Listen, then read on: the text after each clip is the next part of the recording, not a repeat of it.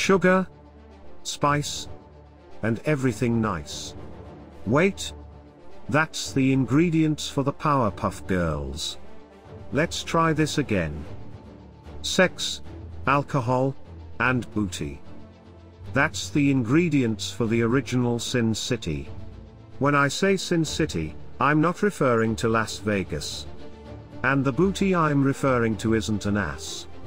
I'm talking about the original place that made the names Blackbeard, Henry Morgan, and inspired the Pirates of the Caribbean.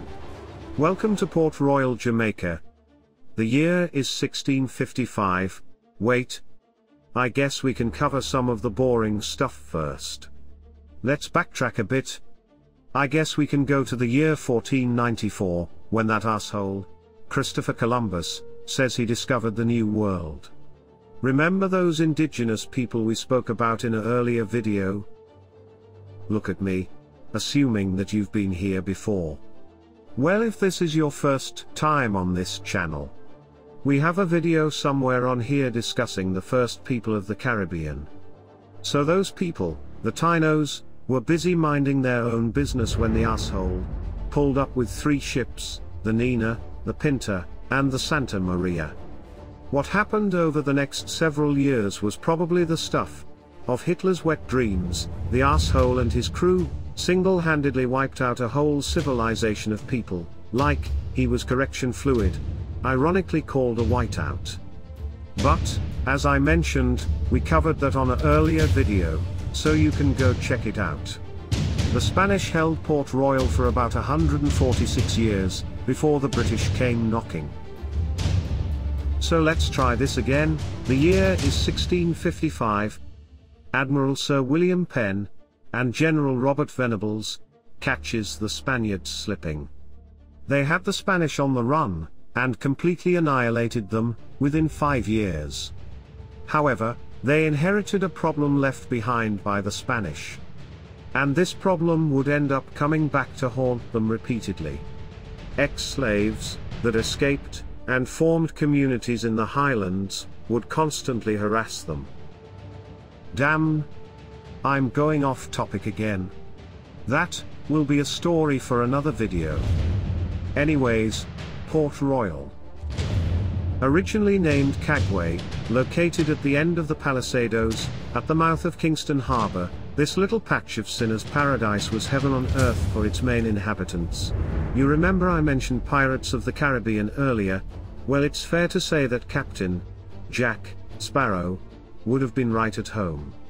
While Port Royal had a cathedral and 4 churches, the remainder of the city was a bit less pious. It is said that about 25% of the city, yes, 1 in every 4 building, was either a brothel or a bar.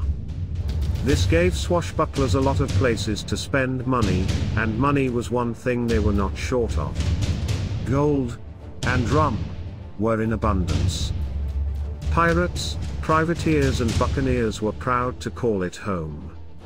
The British had a unique problem on their hands. They were successful in taking Port Royal away from the Spanish, but they knew just as easy as they were able to take it, it was only a matter of time before they themselves might end up in a similar predicament.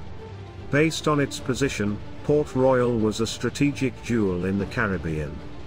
And the British were not about to leave it undefended. They were also at war, and couldn't spare any ships to lay idly by. So Governor Edward Dole came up with a unique solution for their unique problem.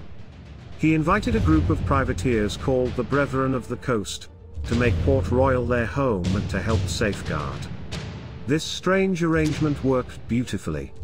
Based on all the illegal activities, riches poured into the city, and as for anyone that may have thought of attacking, those privateers wreaked havoc, looting and sinking ships.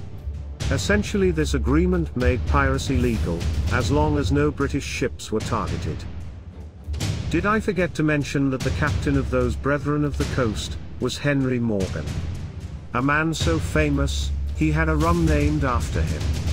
But as with anything, all good things must come to an end. Or in the case of Port Royal, all bad things must come to an end. The place once dubbed the wickedest place on earth, had to have an ending as extravagant as its existence. And on a dreadful day in June of 1692, the earth opened and swallowed many people. And just like that, the end of an era.